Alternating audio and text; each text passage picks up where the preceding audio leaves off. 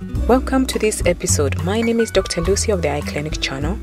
In this channel, we teach you on eye health, what you can do and where you can get help. We post a short video every Tuesday, so subscribe, listen and learn. In this episode, you will learn about keratoconus, but first let me tell you a few facts about the cornea from which we get the keratoconus condition.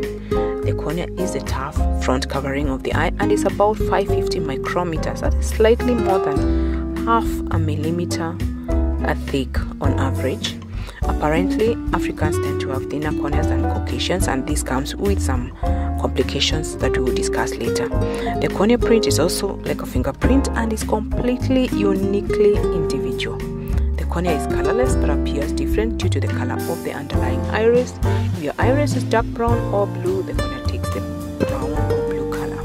But did you know that you can change the appearance of your eyes by putting contact lenses with different colors?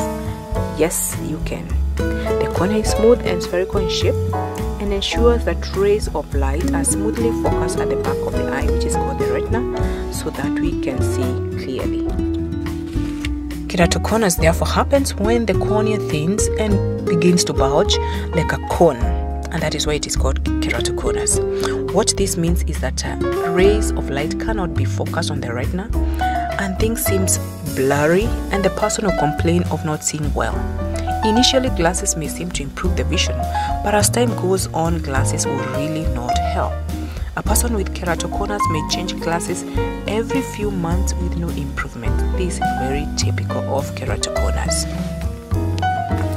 One of the major causes of keratoconus is continuous itching, especially caused by allergic conjunctivitis. Itchiness causes small tears on the cornea, and as these tears heal, the cornea becomes weak, thins, and slowly changes the shape from the spherical to a conical, hence the name keratoconus. Allergy is quite common and is one of the major causes of the itchiness, and about 20 to 40% of the population is allergic to one thing or another.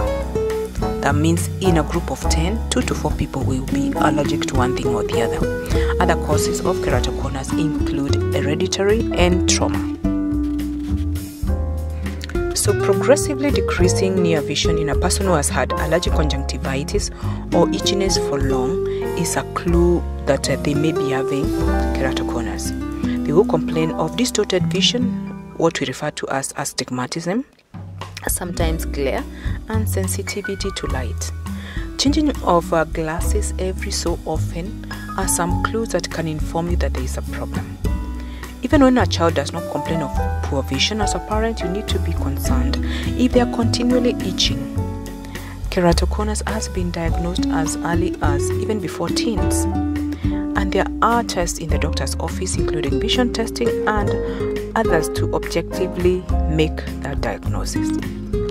To prevent keratoconus, therefore, we must manage allergy in good time. The most important is to know what causes the allergy or that of your child and stop eating or contact with such specific material or food.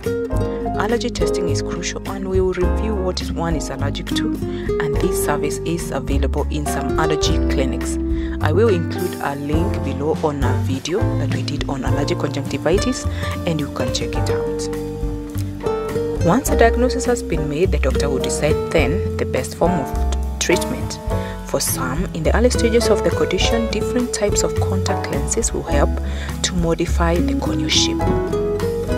For others, it will be prosthetic lenses, and for others, intakes. That is, some corneal inserts that change the shape of the cornea. If the corneal shape cannot be improved with this, then surgery becomes the final option, and there are various forms of surgery from cross-linking to keratoplasty to corneal transplants, of course with varying results. So that concludes today's episode on keratoconus. Remember, timely treatment of allergy will prevent this keratoconus, which is expensive, hard to treat, and robs a person of a good quality of life. Eye checkup is a sure way of knowing where you are. Get it at your earliest convenience, and if you have questions or comments, do write down here and we will get back to you. So thank you for watching. As I said, we do post a short video every Tuesday to teach you on eye diseases and eye conditions and where you can get help. Remember to subscribe so that you can get alerts every time that we upload. Till next Tuesday, stay safe.